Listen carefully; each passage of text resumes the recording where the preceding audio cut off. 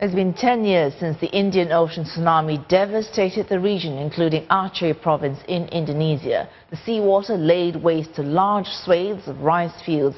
But today recovery is well underway and Aceh's farmers may even have more and better varieties of rice to grow.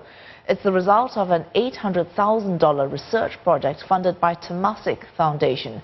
Saiful Bara Ismail went to Aceh for this week's edition of Spotlight.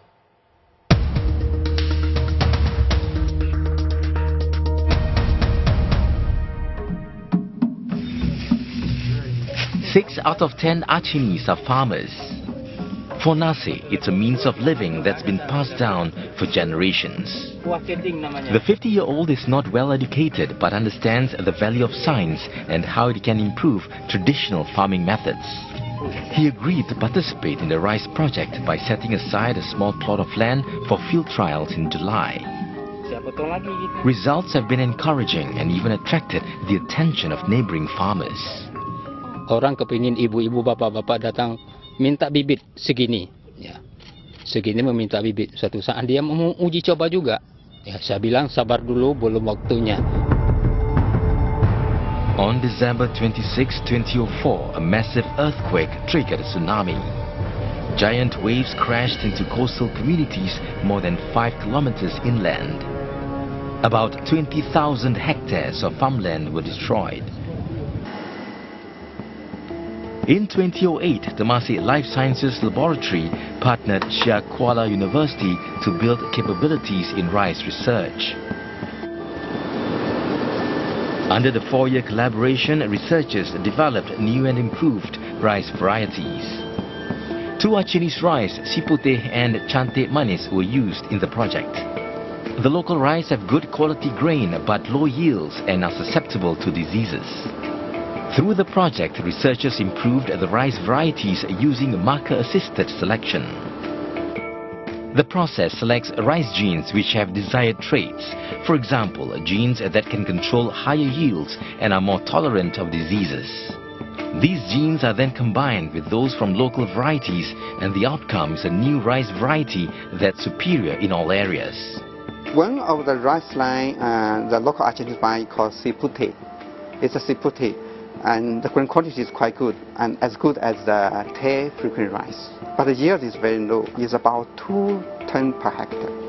But our improved line can, through the field trial, you can achieve this 6 to 7 tons per hectare. Siputih, when you grow in the tiny area, it takes about 7 months.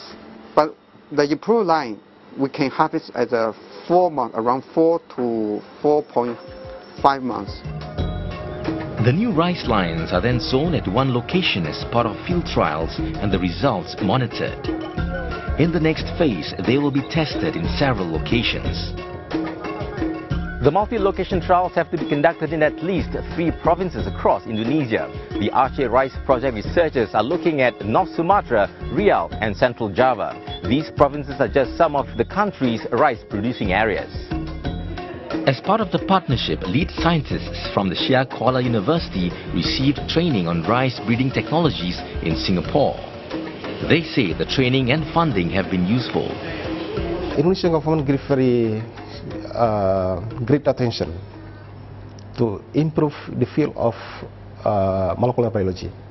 But Indonesia also has very big area, and then also we have more than 100 national universities. So it is not easy for government to provide equipment. Indonesia is among the top 5 rice-producing countries in the world. Nearly 70 million tons is expected to be produced this year. However, Aceh is not a major rice-producing province, contributing close to only 2 million tons. From the fields, rice is then brought to factories like this to be processed. This is a huge sorting machine that can separate the good grains from the bad ones. It has the capacity to sort out 2.5 tons of rice in 1 hour. After the rice is packed, it's loaded onto trucks and distributed to cities like Medan in North Sumatra. Seharusnya Aceh ini bukan lagi ekspor, sudah melebihi dari ekspor. Karena di Aceh ini yang memberi makan orang Sumatera Utara. Sumatera Utara mengharapkan beras dari Aceh. When the rice finally reaches local markets, consumers are spoiled for choice as there are many types available. The popularity of any new rice variety depends on several factors, especially price. Harga, nengok dulu kualitas berasnya, tergantung nanti pengolahannya, kemasannya, dan pemasarannya. Tapi kalau masyarakat tradisional ini, ya orang tuh rata-rata mensediakan beras yang agak-agak murah. It's been 6 years since the research collaboration started. The training phase and single location field trials are over. Researchers will now focus on the multi-location field trials expected to be completed in 2017. The results will then be submitted to the Indonesian Agency for Agricultural Research and Development. Once the new rice varieties are approved, the seeds can then be distributed to farmers for mass production. With agriculture becoming more knowledge-based, more knowledge-intensive, suddenly it opens a new area for us to partner with people, to work with companies and countries to see how we could improve our lives as a community, as a region. So in the case of where technology is a resource enhancer, so if we are able to produce a lot more with less natural resources, not only are we able to become more sustainable in our activities, but we are able to reduce our ecological footprint, and then you can see that benefit translating across to everybody.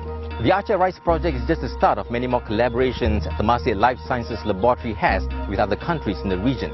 They've established partners in Laos, Cambodia, Myanmar and Vietnam on other rice projects using technology to enhance productivity. Technology is again a game changer in food production, where rice is a staple to feed the majority of the population in Asia. Results have been positive and researchers are quietly confident the new rice varieties will be ready for mass production in the next few years. But more than that, they hope the new capabilities can sow the seeds for greater research for Aceh to harvest its potential as a major rice-producing province in Indonesia. Saiful Bari Ismail, Channel News Asia, Banda Aceh.